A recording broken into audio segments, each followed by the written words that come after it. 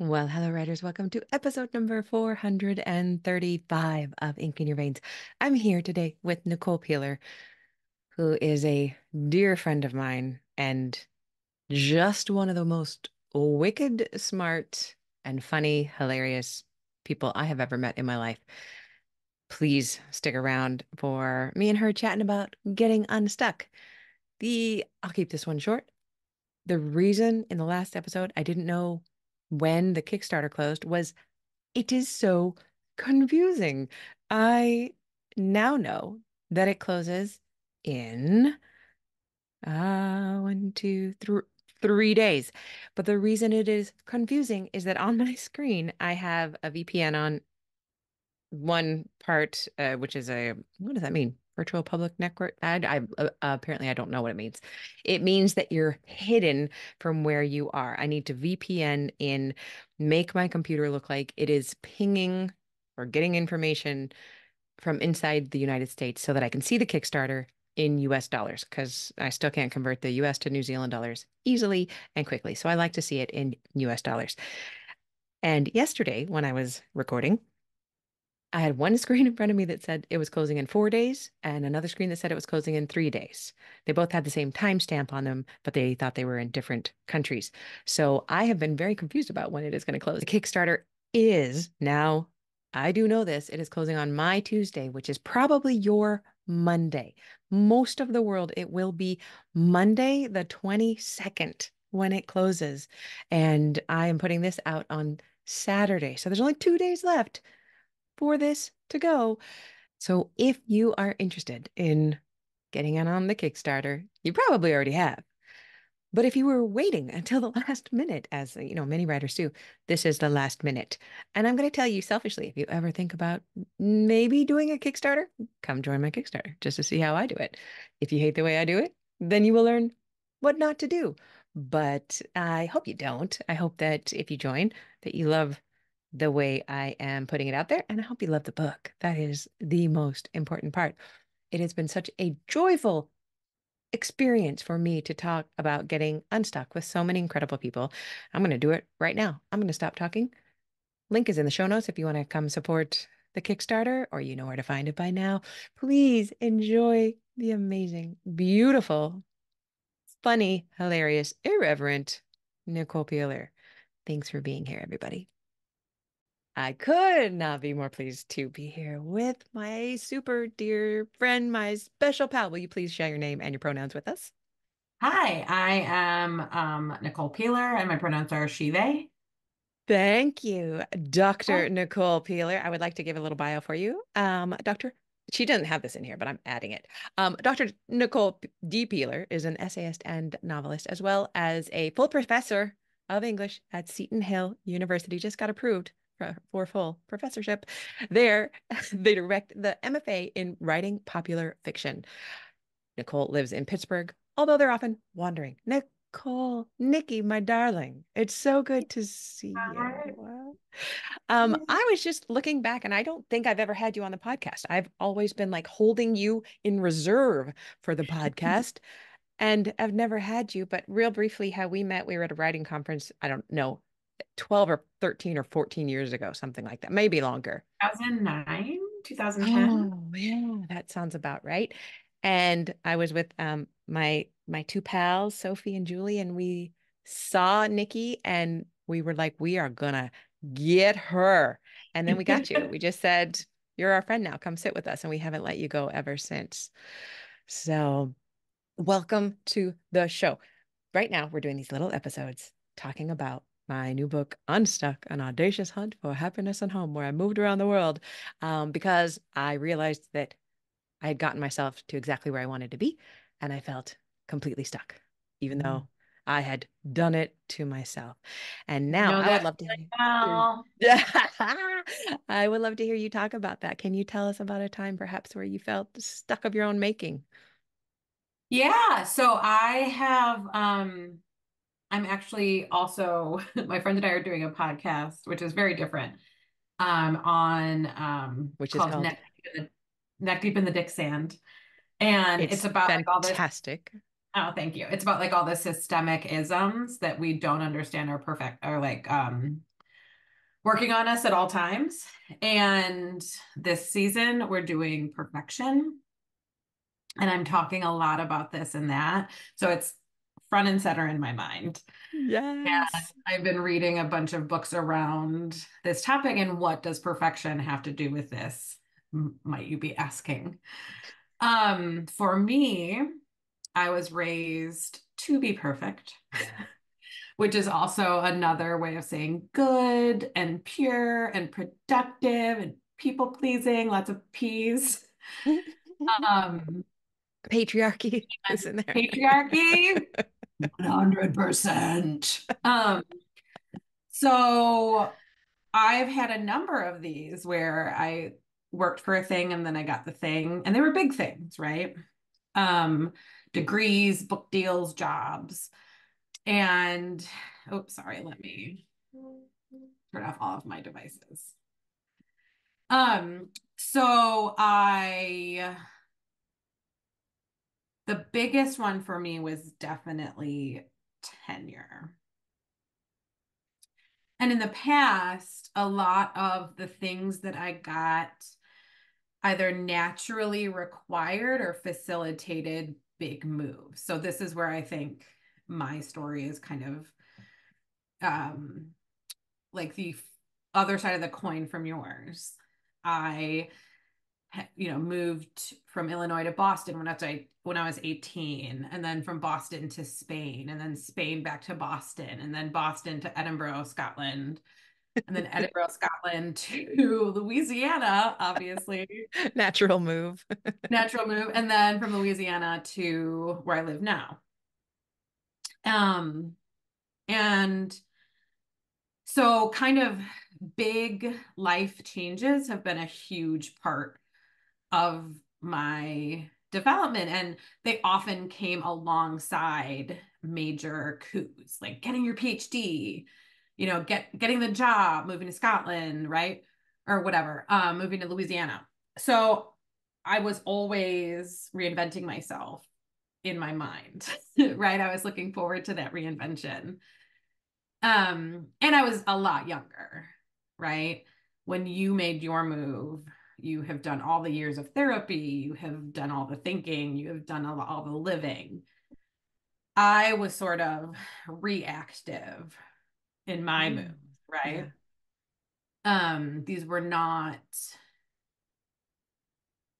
These were not entirely active choices in the sense that I had to get a job. So where I ended up was where I moved. Hmm. Um, there was obviously getting the job part was active, but then I just ended up somewhere. And I was like, oh, now I'm a Louisianan. What does that mean? Like, who's this Nicole? And it wasn't until I hit tenure that I was like, this is the apotheosis of everything I've ever worked for. Yes. Because tenure And says I am mhm, not going and you can't make me.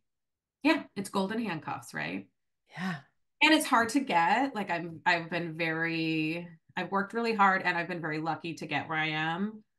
Um, and I had tied my tenure to sabbatical. So I was like living the dream.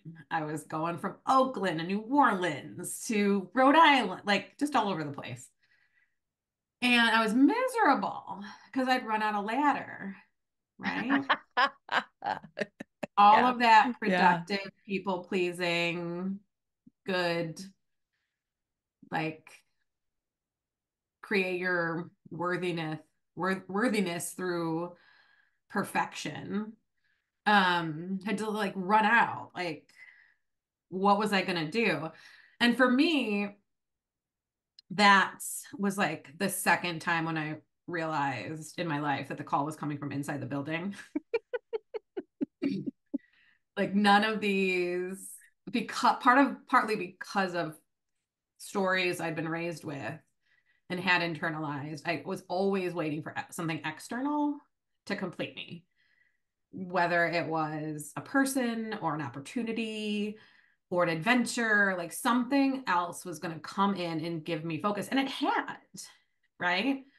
Grad school had come along, jobs had come along. Yeah, Um, I would say I would just say to that language they had come along, but that is because you were looking for them. Grad school did not come and knock on your door and say, "We think you'd be a perfect candidate." You were still out looking for that outside the right, house. Yeah. right. But there was a level of that was also kind of externalized thinking, right? Like, I don't know how to explain it. Like, I wasn't just going to grad school, I was also going to, excuse me, because a lot of, sorry, my voice is killing me. A lot of the ways I went about these things wasn't necessarily about like the best place to go to school. It was like, I want to be there. So, Yeah. like, I Yeah. applied to Boston colleges. I Yeah. only applied to UK schools for grad school. Like, there was an element Yeah. of like, this is gonna be a thing, and I'll be a totally different person in this place, right? Um, so yeah, the call was coming from inside the building, and I realized that I had to learn how to be whole where I was, right? Because I actually really love where I am. And there's a lot of reasons why I should love where I am. Um, and I couldn't, all the places that I also know I would be happy, I couldn't move to because I can't transport my college. Right. Right. And um, I do love my job, or they're just, wildly expensive, right? Like I would have loved to move out to California with you guys, but there was just no Yeah. earthly way. We don't know how we did it for so long. Yeah, I'm sure. Yeah. So yeah, that's kind of my story. So then this beautiful journey into becoming who we really are in the place where we stand has been something that has been so inspiring for me to stand next to you while you're doing this and while I'm doing this and while we're doing this. Oh, What has been, what have some of the most useful tools been for you to be able to stand in that place or to I mean, learn how? the first one was definitely therapy. Yeah. Yeah. I'm a huge Absolutely. advocate for therapy. I've done all sorts of therapy. I'm just starting with a new therapist who's doing EMDR therapy. Um, EMDR is life changing. that's what I've heard, and that's what I'm Seriously. excited about. Yeah. Yeah. Therapy, um, a lot of it too has been what we talk about in Neck Deep in the Dick Sand. Like, and this has gone hand in hand with my therapy, is like figuring out the stories that I tell myself that aren't mine or, that have never served me, and figuring out what I've really wanted and needed versus what I thought Mhm. I wanted and needed. I'm spitballing here, but do you think that writers are especially good at telling ourselves stories because we are storytellers? I feel like I'm so good and I'm the first person I will fool.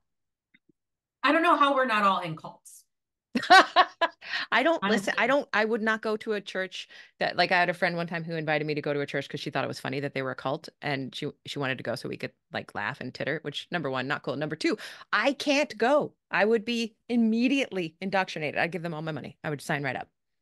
That's why I listen to all those cult podcasts. I'm obsessed. Yes. I'm Doing It's the my true crime. I'm not Love like, Has Won. I'm watching right now. Loving it.